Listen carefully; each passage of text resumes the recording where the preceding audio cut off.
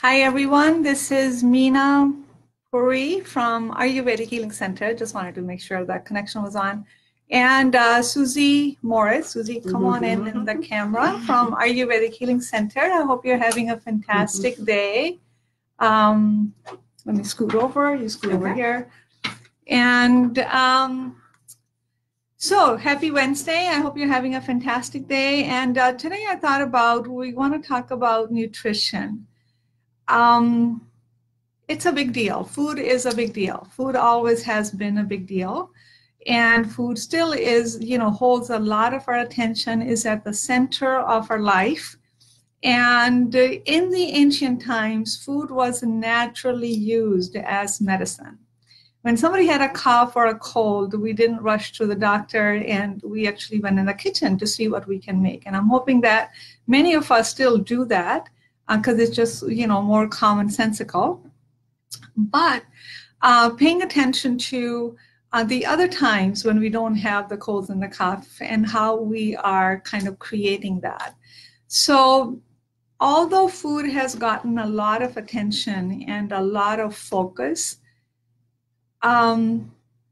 it's, the funny thing is we're still searching for that miracle food. We're still searching for that one food that's going to be nutrient packed, is going to be easy to make, is going to take no time at all, it's a grab and a go item, and we don't have to worry about it, and it's going to also help us maintain our weight or lose weight. So how we thought about food in olden times is very different from how we are thinking about food in modern times. We're all in the market for quick, easy, fast, tastes good, and good for you. So sometimes one food item, there's a lot of there's a lot of weight to carry for one food item to provide all that for you. So that's what has given rise to all the energy bars and energy balls and power-packed foods that we can just quickly grab, and it can provide us everything that we need.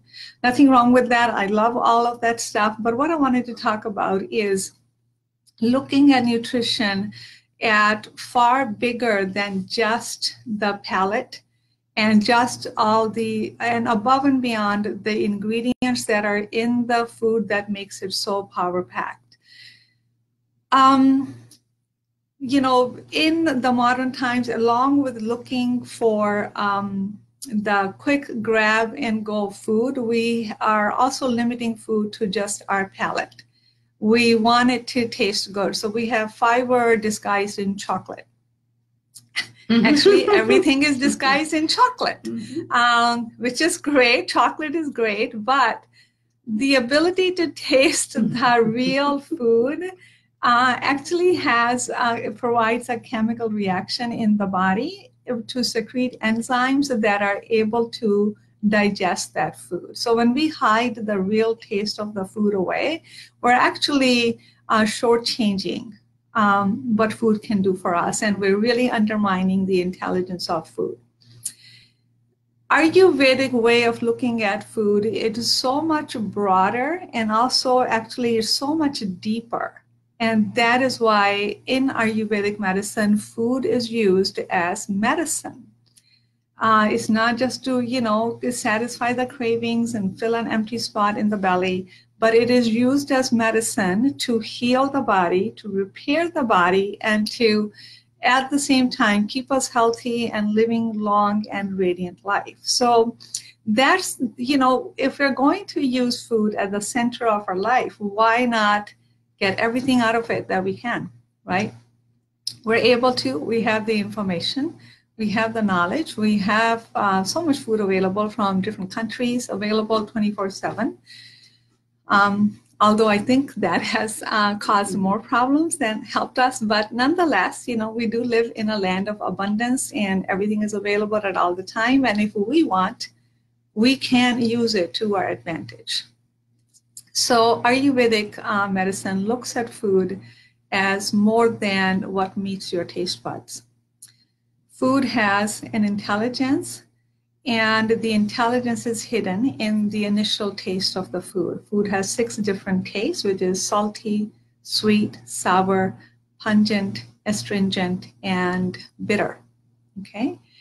And these different tastes stimulate different enzyme secretion in the body in order to be able to digest that taste. And not only that, these tastes, including all 6 tastes in the body, helps us satiate curb the cravings that we have.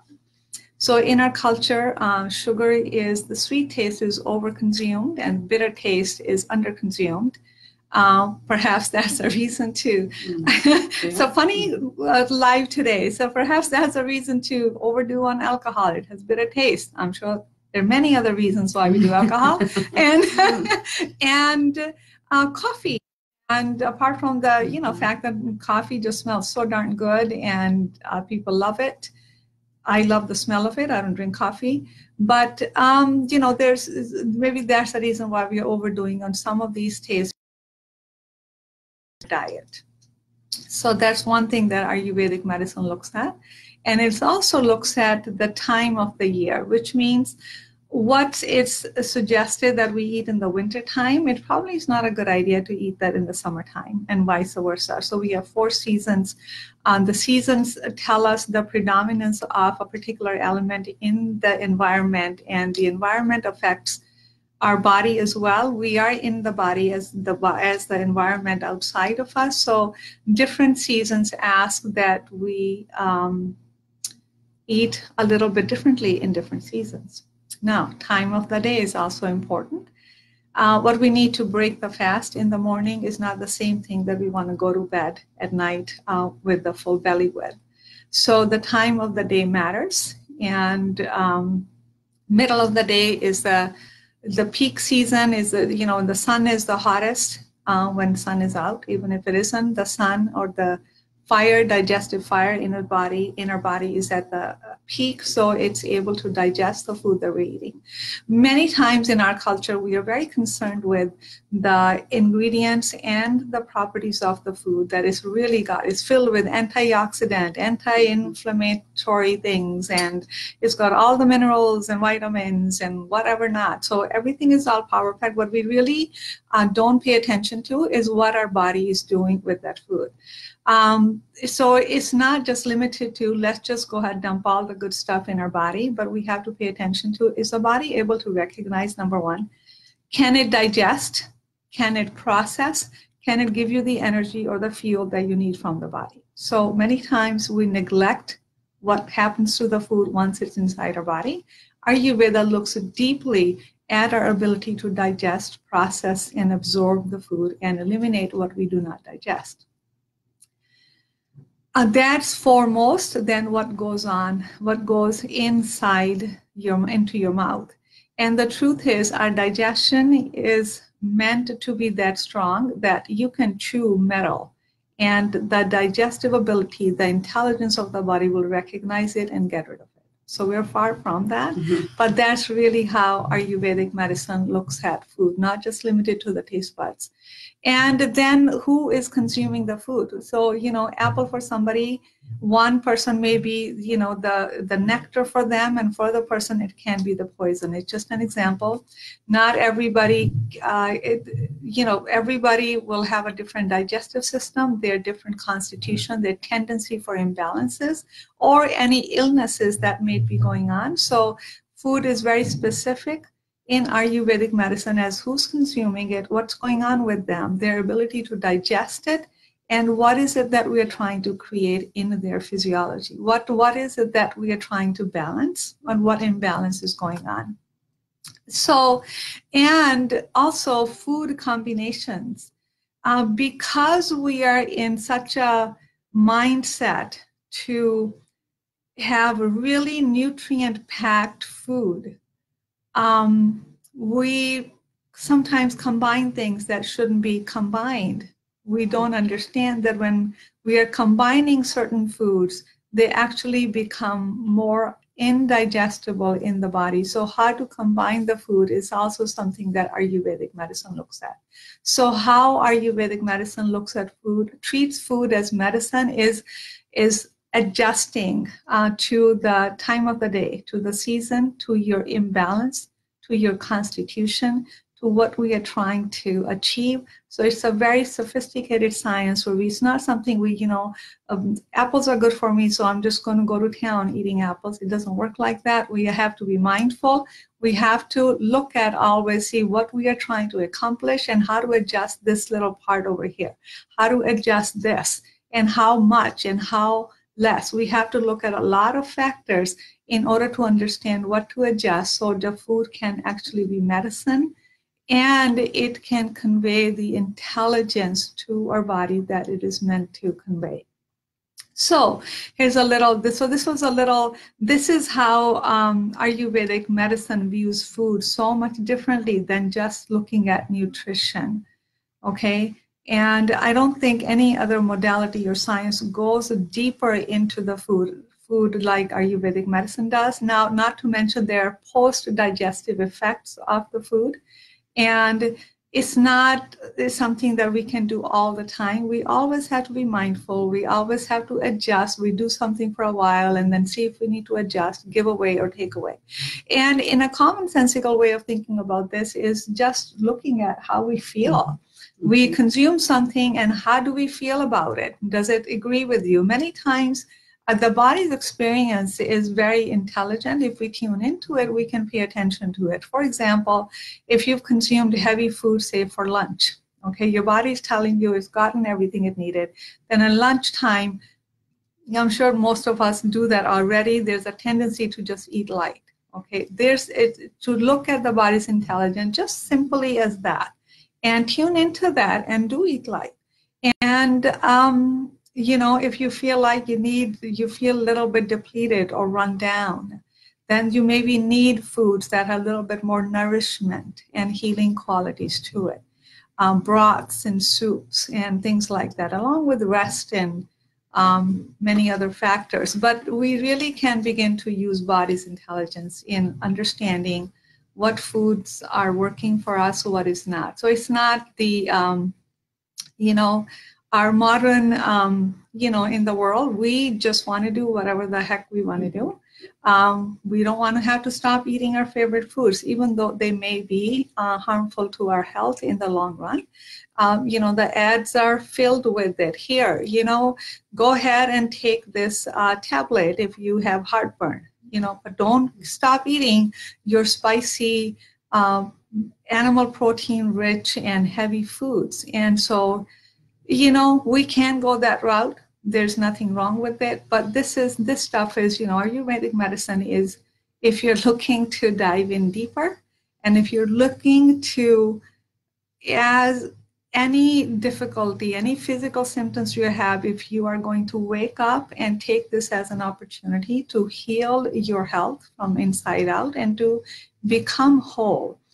And so it's wherever you are, whatever you are willing to do, but Ayurvedic medicine digs deeper than just giving you a little pill for your symptoms. So that's how Ayurvedic medicine views food as medicine.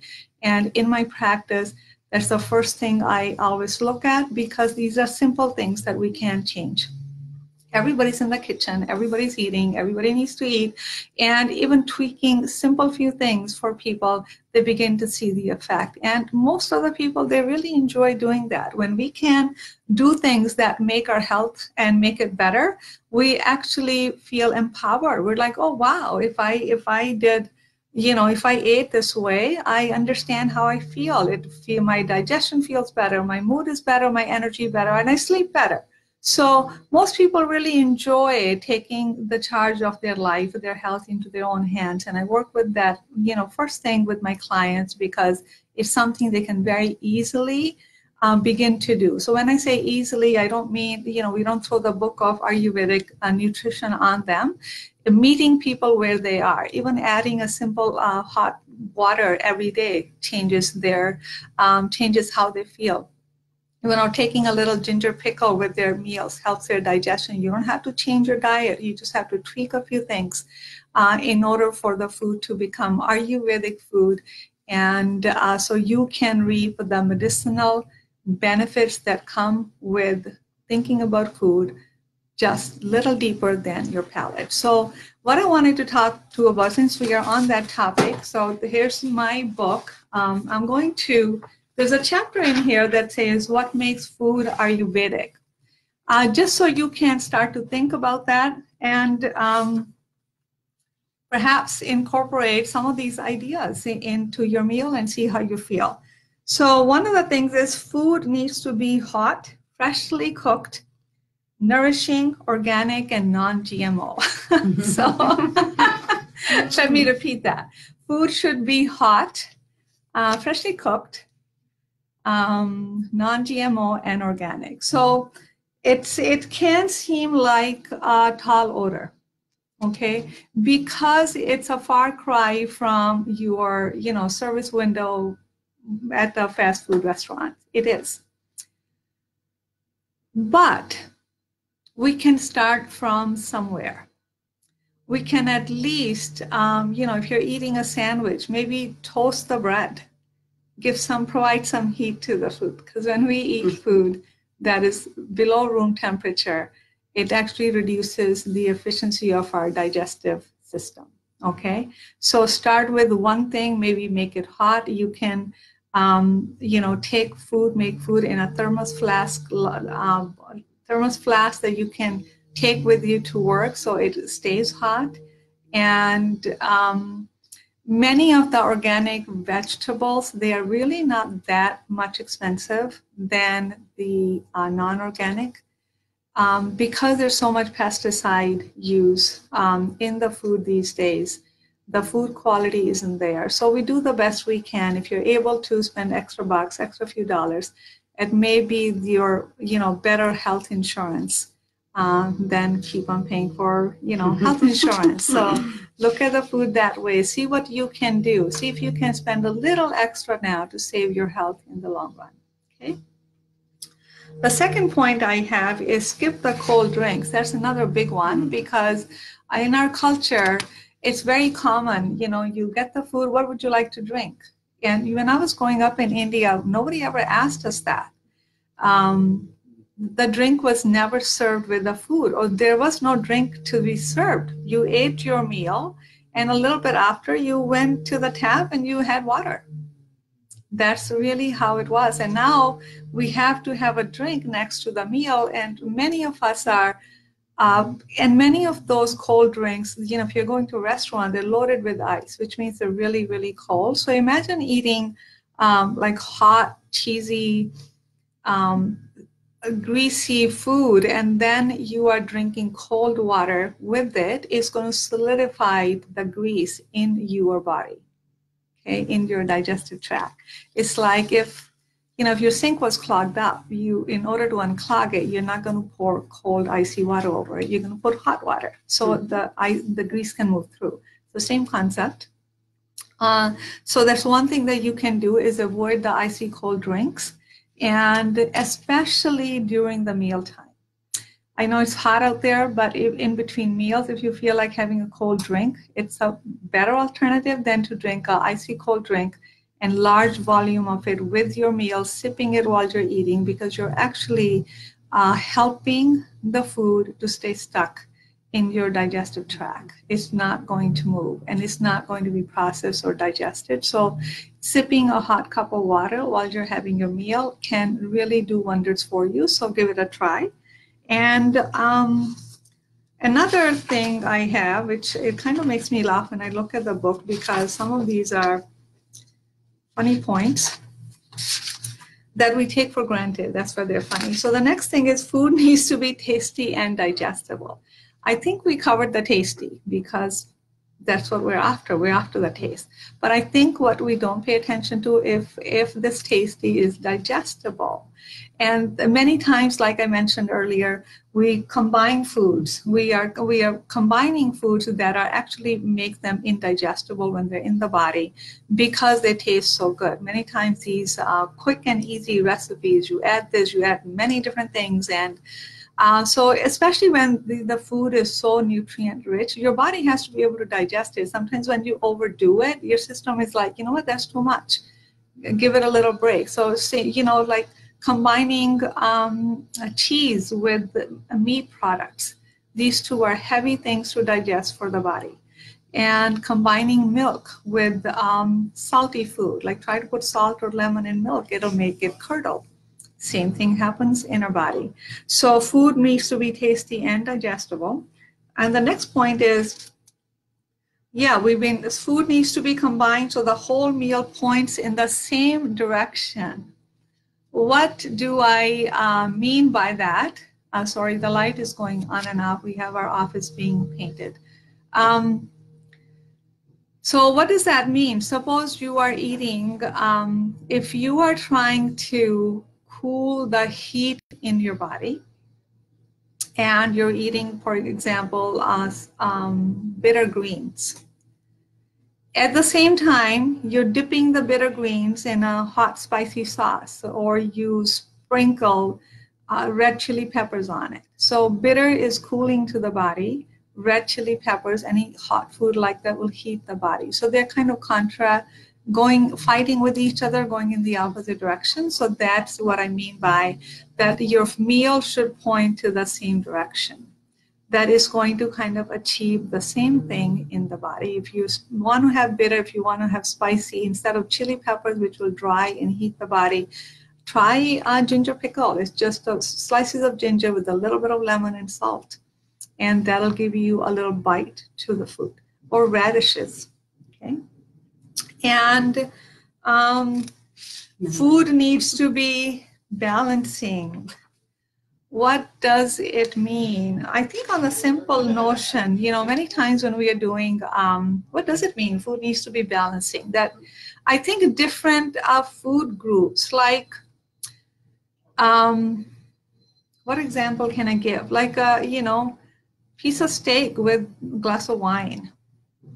So both things are inflammatory to the body, and perhaps adding vegetables or some grain with that and cutting down the quantity of the meat might be a better way to go. So ideally, 50% of our meal should be comprised of freshly cooked vegetables. One way I do that is we think of vegetables as a side dish. When we think of it as a side dish, we naturally cut down the quantity of it. Think of vegetables as the main dish. Make everything else a side dish. So that's one way for you to load up on a lot of good vegetables, including leafy green vegetables and This is easier. So we accomplish when we think of the vegetables as the main dish, not a side dish. And about 25% or 1/4 of the plate should be whole grains. Many grains are a great source of protein and fiber. They're easy to cook and they're very versatile. And then, and another 25% is, so 25%, 50% is vegetables, and 25% is, I'm reading what I wrote in my own book, because I don't remember. 25% should be whole grains, and 25%,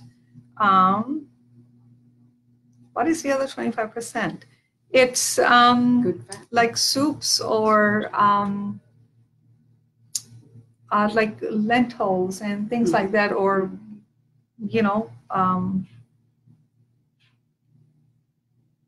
okay. So we're going to go over it again. 50% of the meal should be freshly cooked vegetables, and 25% should be whole grains. So we've covered our grains, covered our vegetables. And so for non-vegetarians, if you rather add animal-based protein, then just keeping it to the 25% of the meal. And other 25% are things like pickles, olives, sauerkraut, some chutneys. And if you like to do a piece of whole grain bread, that is what should cover. But the two things to make, instead of thinking about the whole 100% of the plate, think about the two things to do is, number one, 50% of the plate should be vegetables. Other 25% make it whole grain, or other animal-based protein, or lentils or legumes, whatever you prefer, and try adding something fermented, like a sauerkraut or olives or ginger pickle to the menu as well. Okay? And the next one is food needs to be eaten when we feel hungry. It's kind of, it's a no-brainer, but it's actually one of the very difficult things. We don't know when we're hungry. Many times we look to food when we are stressed out, when we are tired, and many times actually when we are thirsty, we think that we are hungry, so we eat. And what happens is that when we're eating all the time, when we don't make time to eat, we actually end up eating all the time. We just kind of grabbing, nibbling, and this is not a good thing for your digestion. You want to sit down and have a meal.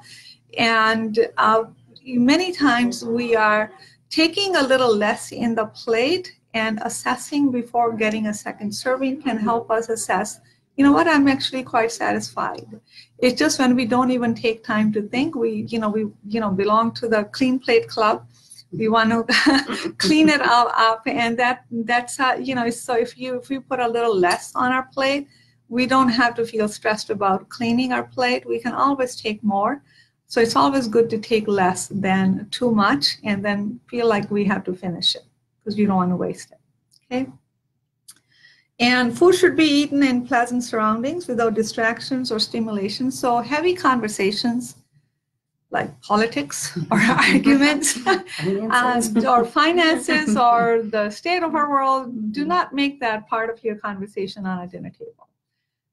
Calm environment, pleasant, light conversation. I once had lunch with one of my colleagues, a Chinese doctor, Dr. Lee, in Ann Arbor, and he invited me over to lunch. They cooked their lunch, the whole staff sat down at a table. The whole time we were eating, nobody said a word. Wow.